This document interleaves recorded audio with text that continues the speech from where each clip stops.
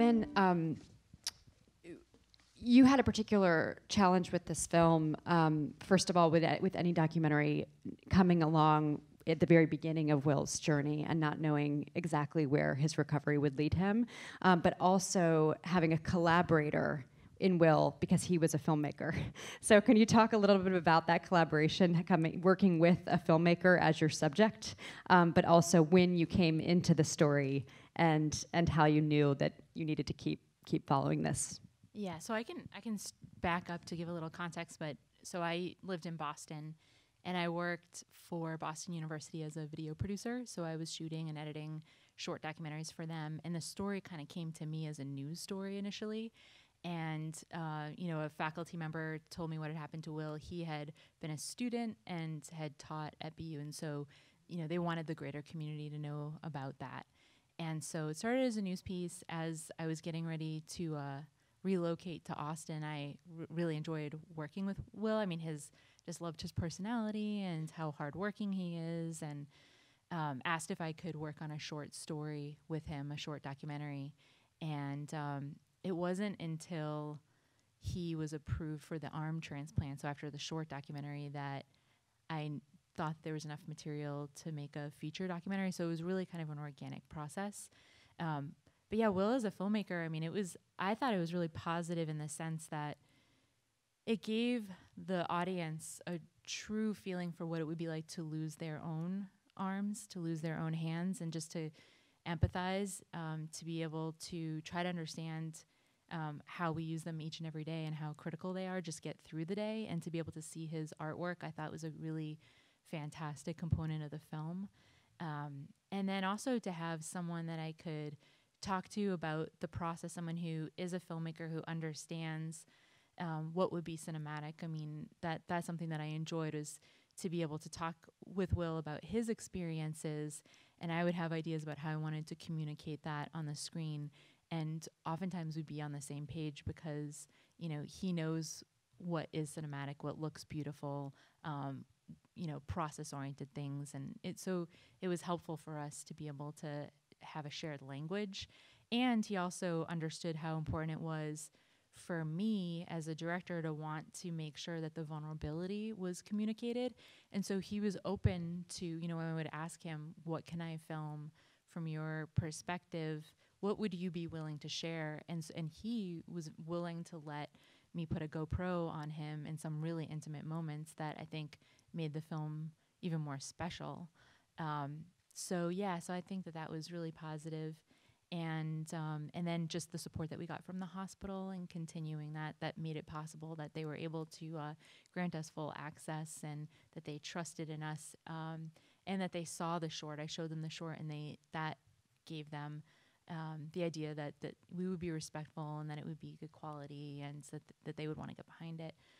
But he is now kind of gradually getting back into filmmaking, and I think that this is helpful. He's been on tour with the feature, and he's working on his own projects. I mean, it's going to take a lot of time, and it zaps a lot of energy when you lose that much just to get through each day.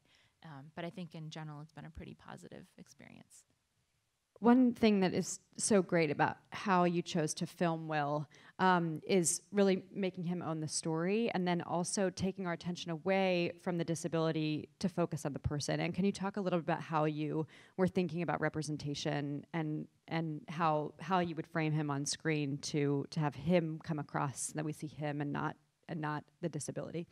Yeah, well, really early on, when I was working first for the news story for BU, I noticed that he was cracking jokes. And actually, that's what I felt like I really admired that about him, that he could be going through so much and experiencing so much emotional and physical pain, and to have this really dark but awesome sense of humor was just wonderful. And I thought that needed to be a part of the film. He had initially no intention to do stand-up, but I encouraged him to do it because I thought that would be a great way for us to communicate that side of Will, of his personality and his strength.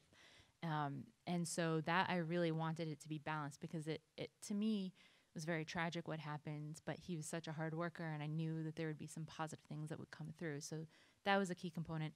And in terms of the visuals, I wanted to film as close to Will as possible, just so that people could really get in there and experience it and try to empathize with him and to see the experience through his eyes.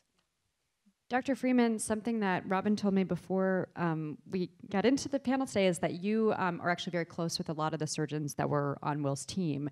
Can you talk a little about your involvement with the experimental surgeries and your background? Well, I'll try not to talk too much about my background. What I will say is Robin has just put this film together that brings out so many aspects of why I dedicated my career to transplantation, first of all, but second of all, about all of the components that come into play here. The science and the surgery is fantastic and wonderful, but it really comes down to the humanity, our own individual humanity of the caregivers, of the patient, of the team, of the donors, and it's so great that you're here today too.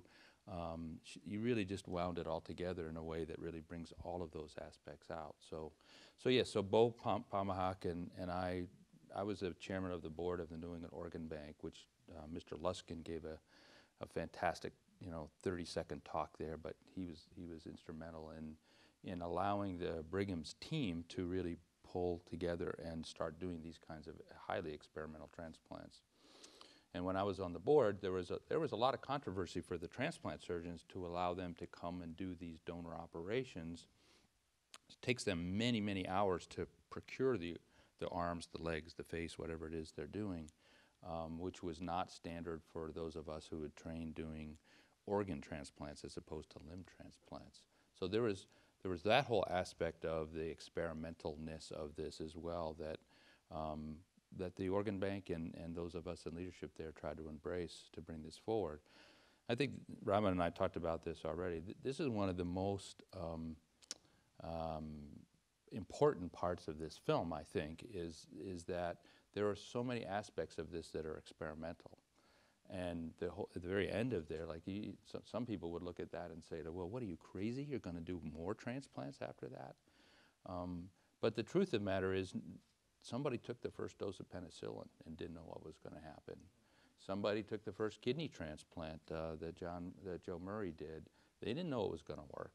And so without these kinds of incredibly courageous people and the donors who support them and saying, yeah, that transplant might not work out, but my loved one wanted to see this happen and knows that most of the time good comes from them.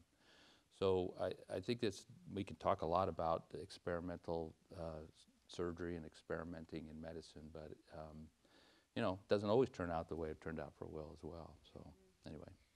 And from where you sit, where do you see the future of transplant surgery going? Well, it's the immunosuppression issue is going to always be there until we get to the point of stem cells being able to generate organs and test tubes, and there's a lot of research going on there. The interesting thing about this case, and Robin again brought it out in the film, is that this was not life and death. He was alive. You could argue about how well he was, but he was alive. Immunosuppression can be lethal, and it can cause complications that people die from.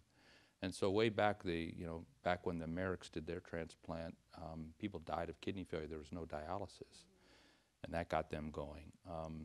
Heart transplants, liver transplants, same thing.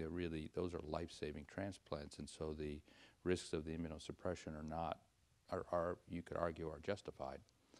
But in this case, not so much. I think, as Dr. Pomahawk mentioned, when immunosuppression gets to be much less riskier, those kinds of transplants will occur more frequently.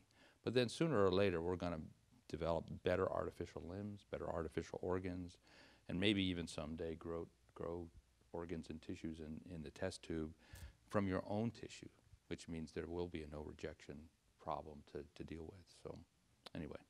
Because we're in Science on Screen today, I'm going to ask you two more questions on that topic. One is, what are some of the essential breakthroughs in medical technology that allowed us to go from transplanting organs to limbs? And what did it take for us to cross that threshold? I was talking to my medical students yesterday. That's a really fun thing about having a new medical school, because we were talking about in the course of my career in transplantation, pretty much everything has evolved. All of these things that went from the laboratory to actual bedside clinical care have occurred in 20, 25 years. So a couple of the things, the understanding of how to really sew those blood vessels together under the microscope has, that wasn't happening in the 60s and 70s at all. And now that's a routine thing, not even just in transplants, but for just all kinds of reconstructive surgery. So that's one thing. Another thing that's really critical is, and you all probably remember Christopher Reeves, Superman. He really stimulated funding for the study of regeneration of nerves. He was a spinal cord injury patient, but the fact that we know now that a nerve that ends up here can actually grow all the way back down to the arm. When I went to medical school, the dogma was nerves don't grow, they don't regenerate. And in fact, that's all happened now, and that makes it possible to consider. I mean, you wouldn't want to transplant an arm if there was no sensation, if there was no muscular control, and that's the nerves are required to do that. It would be useless, really. It wouldn't achieve the goals if you tried to do that. And then the last thing I will say is that we understand immunosuppression so much better now than we did before. It was way too risky to do that kind of thing with the immunosuppression we were using in the 80s and 90s. But now we understand how to manage that. Now it's interesting, everything's connected to everything, and a lot of the HIV research that people did to figure out what does HIV do to the immune system actually translated beautifully to understanding the immunosuppressed immune system when it's done intentionally, when we give the drug to do what the HIV virus does unintentionally. So I'd say those are the main things that's happened since then. Linda, I would love to hear your organ donation story. Can you share that with us? I can. I'm always honored to be asked.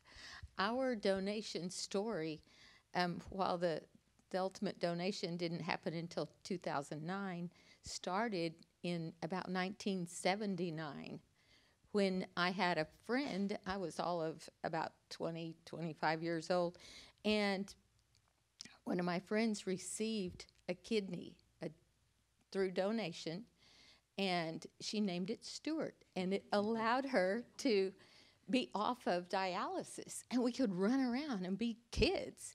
And through that experience, I thought, if the time ever comes, you don't ever want the time to come when you're in that spot of being able to give an organ or say yes to organ donation.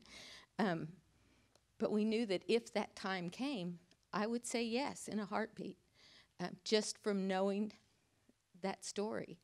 And if I could go back and tell Stuart's family that we're still talking about him, that happened in San Antonio years. So it's been, many years ago. So in 2009, my husband was 1 month short of his 60th birthday. It still chokes me up to talk about it, but he was coming home from work Friday afternoon.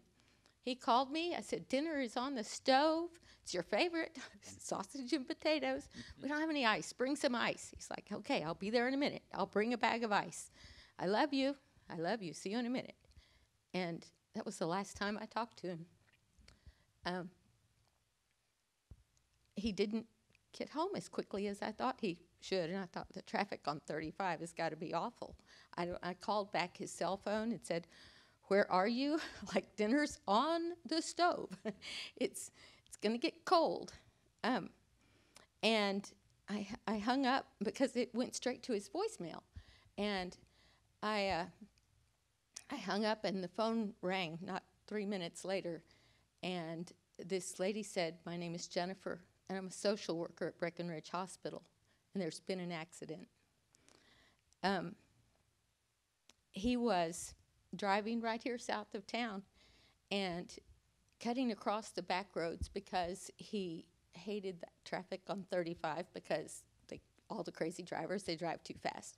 So he's on the back road and in his little truck, one of those little baby kind of pickups. And he was a very tall man. I should tell you all about Dennis. He was tall, weighed like 180 pounds from when he was 18 years old until he was a month short of 60. I don't know how he did that.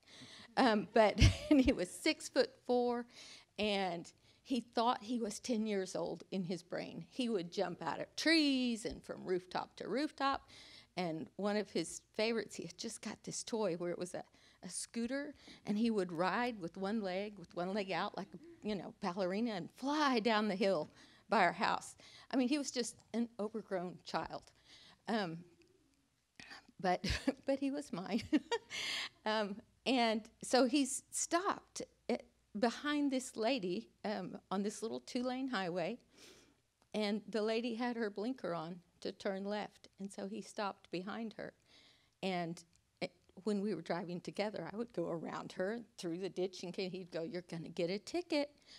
But he followed the rules, so he was waiting behind her.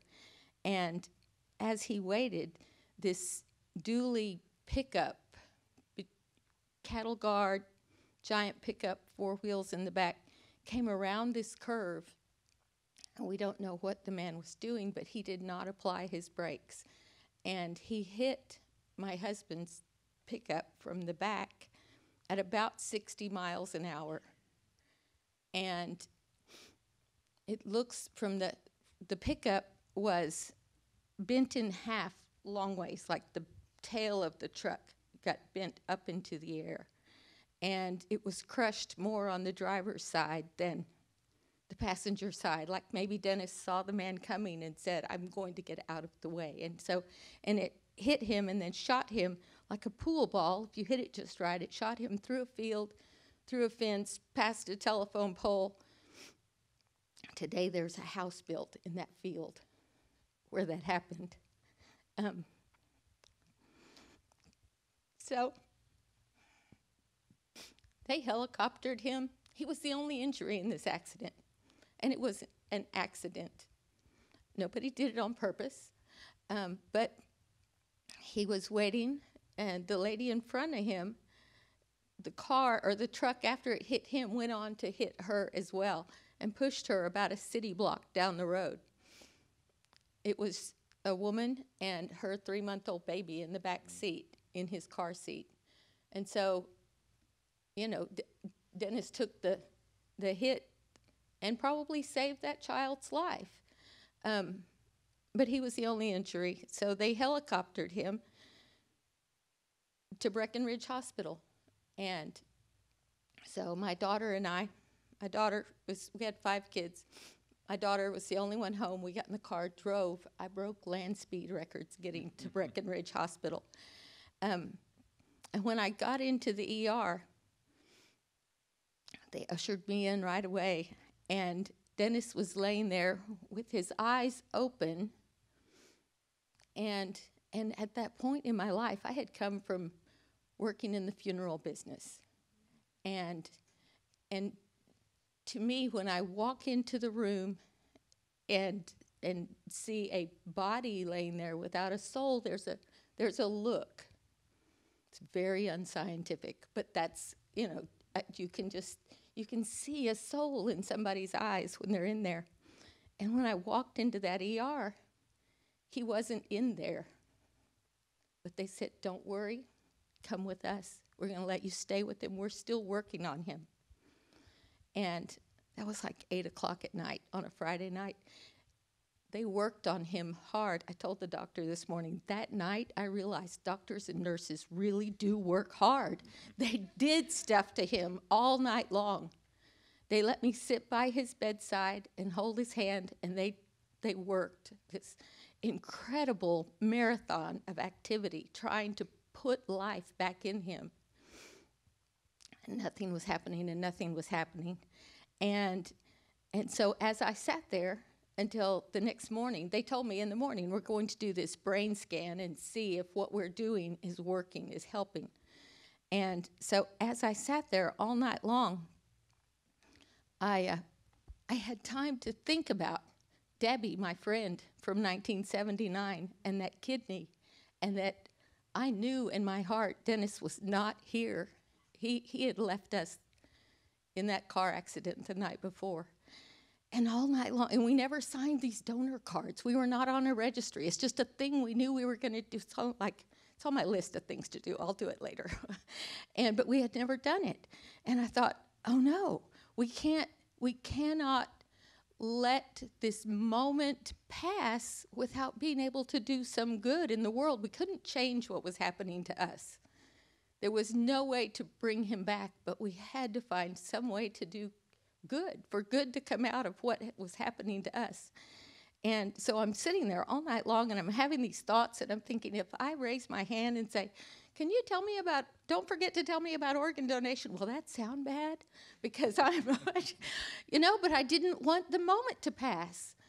But I didn't say anything because I didn't want to sound that way. And they went and did the test, and so they came back and they said there's no activity, whatever kind of test they did.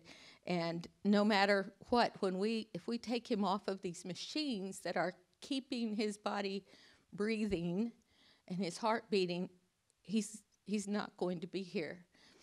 And we have somebody here to talk to you from the Texas Organ Sharing Alliance. And I thought, oh, thank God. Because that's what I was worried about. I didn't want the moment to be, I didn't want him to just go away. And because Stuart's still here and doing good, And I thought, this is not fair. Dennis needs to be here and doing good. And so we went and signed these papers. And when we came back into the room, it was one of the most memorable moments of this entire incredibly horrible weekend. That as we sat in the room waiting all night long, and those doctors and nurses were working on him, there was just this awful energy, gray death and dying hanging in the air, and sadness, such sadness. And when we signed those papers and we walked back into the room, it was like a newborn nursery. The sun was coming out there in his room. It was such an incredible shift. And they let all of the family came from New York and South Dakota, and they gave us time for everybody to fly in and say whatever they needed to say and be there. And then we all left him together. And from that, there was his kidney, or one of his kidneys and his liver, went to a woman in San Antonio who wrote me a beautiful thank you note. I've never met any of these people, and I've met many recipients of organs, and I've come to understand what they must feel because they know the other side. But she wrote me a beautiful thank you note, and she's like my age, and she hadn't been able to play outside with her grandkids for 5 years, and that gift allowed her to be out there playing with her kids again. His heart, he was so healthy. His heart went to a man in Mississippi, and I always tease his other kidney went to somebody around Chicago. And Dennis hated the cold, so I'm not sure how he is with that. But we always tease him, north of Austin is too cold. We can't go there. And we talked to one of my granddaughters was about 6 at the time, and we talked about, we gave his eyes, his corneas, and so someone can see. And she said, Gammy, this is good news. When he sees us, they'll know us. He'll be there. And I thought, oh. So it just, that was our experience. And I can't imagine having all of those things presented to you in the middle of all the loss and the grief, and that our world was being turned upside down that afternoon. For that to be the first time that we ever thought about organ donation, I'd like to think that I would say yes in that moment, but I already knew the answer, and so it for our family was a part of the blessing of finding some way to make the good go on. And so, like Stuart, that if we could just go back and tell his family, he's still making a difference today because we said yes, because they said yes. And so I know all those families who received Dennis's organs and tissues, in 30 years, in 40 years, his life is still going to be making a difference because those people are going to say yes. So, and whether you say yes to donation in that moment or say no, talk about it with your family. That's so important. Let your family and friends know what your choice is so they don't have to worry about that too in that moment. Thank So you so important. much for telling us Thank this you. incredible story. And probably now we all know, so thank you. Now we all know what to do. Yes, so probably a question for Dr. Freeman. Can you talk about the time period where the organs are still viable, and does it change from organ to organ? It does change from organ to organ for these transplants with arms and faces. They're called composite tissue transplants because they have nerves, blood vessels, muscles, skin all together. And so they're so new, nobody really knows how long they'll last, which is part of the whole experimental question. The longest surviving liver transplant is about 45 years now. The longest surviving kidney transplant. In fact, there's a big controversy in the U.S. As many people die with a functioning organ as organs fail after kidney transplant. So there's a whole question about, well, should you give kidneys to people who are in their 60s, for example, when you know that kidney's going to function longer than that person, so to speak. And the interesting about livers, too, is the liver regenerates. You all know the story of Prometheus in Greek mythology, and that's actually, it regenerates. So there's no real limit on how long the liver will survive. Heart transplants, there are probably 10 to 15-year limits, but everybody's different. A lot of it depends on the immune reaction to that organ, and some of it depends on what the condition of the organ was when it was transplanted. So healthy donors donating hearts, those hearts are likely to last much longer than maybe somebody who is a smoker or something like that. A question is, how are these surgeries paid for? Because in the film, Robin indicates in the end credits that insurance often doesn't pay for these surgeries.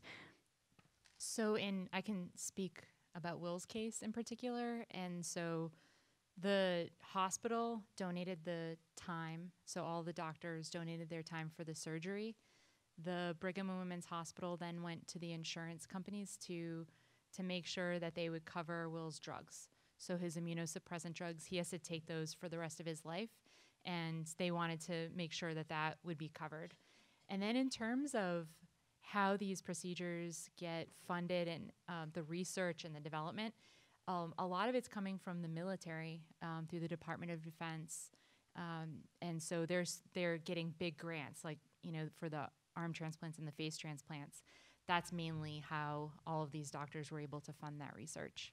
Okay, so the question is, what are some of the practices that were referred to in the end credits also about the experimentation with immunosuppressant drugs, and what are people doing that we haven't learned yet on the U.S. side? I can just say what I know from the Brigham and Women's Hospital, and then maybe you can have, fill in the information. But so the Brigham and Women's Hospital, I know a few years ago, started some clinical trials. And so there was a woman who received a face transplant. And the really fascinating thing about rejection is that when you receive arms or a face, they're external to the body. So in real time, you can see a rash, and the doctors can very quickly biopsy the spot on the skin where the rash has occurred to see if the immune system is targeting the arms or the faces. And so those patients who have received those transplants can really help with the research. And so there was this woman, Charlotte Nash, they were doing clinical trials essentially to try to wean her off the drugs because they want to try to make it they want to try to minimize the toxicity, and her face started to reject. So they put her quickly back on the drugs. She's okay now. But that's as far as I know. They've been working on immunosuppression research at the Brigham. You might have more information about what's going on internationally or what's happened since. Yeah, sure. So it's a fascinating topic, and it's sort of the same as what the whole limb transplant brings up. Is so if you have a functioning organ, it's going well, you're on these drugs, you got to take them every day. It's a complicated regimen. Maybe you feel headaches or shaky from them. Are you willing to risk the rejection response, going back in the hospital maybe maybe even a rejection response that's not reversible even, or potentially end up with more than just a rash, but lose skin on those cases, which is ultimately what Joe Murray was talking about when they originally started doing skin transplants back in World War II. So the question is, ethically, do you, and for an individual person, do you really want to take those risks? There's been lots of trials. Most of them have failed. Some of them have been successful for a few patients. It's one of the holy grails that we're looking for is being able to identify before you start that weaning process who is going to respond well and who's not. Right now, we really can't tell. But it's such a universal problem in transplantation that all over the world people are doing these experiments, and every once in a while you hear about a study where it was very successful, it was a great thing, and then 3 years later half of those patients are back on immunosuppression, and maybe even somebody lost a graft from it. So I don't think there's any miraculous protocol out there yet that will solve this problem. But it does raise all these interesting questions. It's even more interesting if it's a life-saving transplant. If you have a liver transplant or a heart transplant, are you willing to take those risks? Are those drugs so bad that you're willing to take the risk of a rejection episode and maybe even losing the transplant? And for most people, it's probably a very easy answer, but yeah, maybe not. Well, it's just the same question. There are people, you could say that Will's dilemma about whether to do the transplant or not was easy for a lot of people to say, no way. Yeah. There's been whatever a couple handfuls of people who've done that before. Some of them have been very successful, but a lot of people would say, no way, I'm not doing that. So it's an individual choice, and unfortunately, some people are willing to take those risks. So the question is, how can we follow Will's story moving forward? Well, we have a Facebook page, a Twitter account, a website. We actually have a mailing list sign up in the lobby. So if you want to give us your email address or on our website, you can sign up, and we'll be, we've been posting about his progress and also about our film, where it's going. But in terms of how he's doing, he's great. He's been little by little gaining more and more independence so he can feed himself. Before, with his prostheses, he couldn't use, he had a hard time using the bathroom, and so now he has a lot more independence there. So just in terms of like the tasks of daily living, he's getting more and more functioning out of his hands. And he's been going on tour with the film and just making a lot of connections at festivals, and he's just really grateful. And so he says that he would do it over again, that, there's a lot of commitment to rehab, and there is the risk of rejection, but for him, it's been a blessing in his life.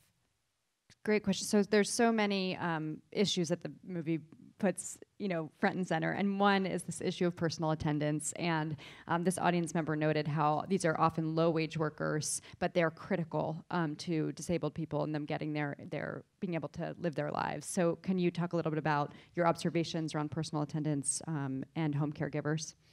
I could say, just from my personal experience with Will, it's really hard on Angel, and he does do it with such grace, and he loves Will. But I think that many people are put into a situation like that, when parents are experiencing dementia and, disabilities happen. And so, if we have loved ones who need help and we love them, we help them. And so that is definitely a difficult situation for Angel. In terms of how Steve came into the picture and how he gets compensated, that in Massachusetts there's Social Security, and so Will qualified to receive Social Security. He's a taxpayer before all of this happened, and so the state has set aside a certain amount of money, and that he can use to hire personal care assistants, and Steve is just one of them. And I'm sure that varies from state to state. I don't know, all of the details, and I don't know what the minimum wage is. I know that it varies quite a bit, but I would think for sure that people should be paid a living wage, no matter what they're doing for their job. Like, we should all make enough money to get by and not have to struggle to take care of our families and to just, pay for rent, there are a lot of issues that I feel strongly about. But yeah, for sure. I mean, that's really important work, and people should be compensated for their time. But I don't think that everyone's obviously as lucky as Will to have such a beautiful, loving family and partner and friends. So many people, would deliver meals and helped when, they had to have their apartment renovated. A lot of us went over and helped to paint and scrape wallpaper and just do anything. We would all rally. We'd use Facebook to get together to help. But yeah, not everyone's in a position like that. I don't know if you have any more insight about the institutions and, the funding. Well, I wish I had a lot more insight about those things, but one of the things that's critical for successful transplantation is a caregiver network that is there, and we actually, the doctors in the film actually mentioned it, that you really need to have a stable social situation because, Will's physical disabilities were extreme and he needed a lot of help, but actually the medical regimen, all the doctor visits, all the stress, everything really requires a strong support system, whether they're paid for or not. And oftentimes we reject candidates when they can't document that. I don't know, I've only been to Texas for 2 years, so I don't know enough about what's available in Texas, but in fact, in the transplant world in general, paid help didn't really qualify for that emotional support network. Having an angel, his name is apt for sure, and other members of the family being there who have a real emotional investment are critical to getting through that. And again, it's so great that you've brought out all of these different aspects of this story that are really, kind of universal. Actually, it's really good.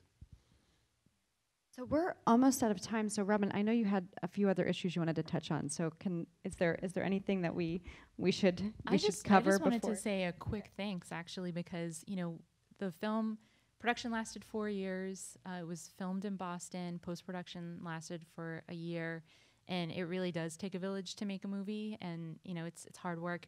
And so a lot of people that are here today, supported our project. So I wanted to thank all of our friends who are here and help with transcripts. They volunteered, they gave us advice, they gave feedback on rough cuts. We had friends that made really generous donations. Our producer here, Brian Davies, he's been on the project since day one. We couldn't have done it without his support.